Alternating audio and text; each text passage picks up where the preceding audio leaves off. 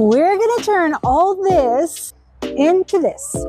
I'm gonna show you the entire process of how I harvest, prepare, and can all these greens. This is a combination of mustard greens, cabbage leaves, and kale. So we're gonna be canning this to put on our shelf, and that way we can have this and we'll cook it with like bacon or ham and cornbread or any good country dishes like that. But of course you can use whatever greens that you like to cook and the process will be the same. So let's get to it. First, let's start with the mustard greens. I'm gonna be collecting the biggest leaves, but I am going to be making sure that I leave the new growth. See the new growth right there? So I'll just be cutting the leaves underneath it. As you can see, my mustard greens are starting to bolt, which is fine because I'm gonna be collecting those for mustard seeds. Now let's do some of our cabbage leaves and our kale. My cabbage is bolting as well, but you can still use any part of the plant. It's still completely edible. When it comes to food and growing food, I don't waste anything.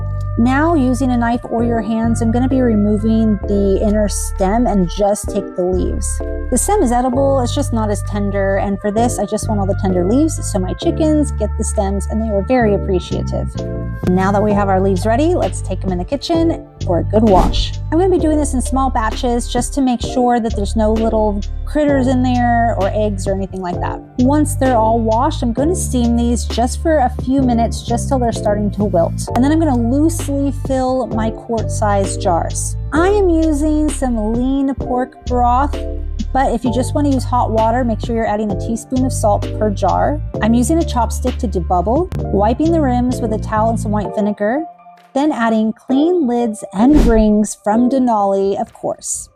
Now it's time to get our canner ready. This is the Tinker by Denali. I absolutely love it. We started this process outside, but then I had to move inside for some technical difficulties.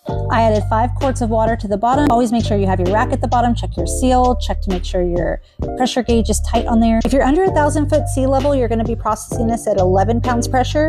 If you're over 1,000 feet, process at 15 pounds pressure. Pints get 75 minutes and quarts get 90 minutes. After that, remove from heat and let the pressure go down completely to 0. Let cool and test your seals.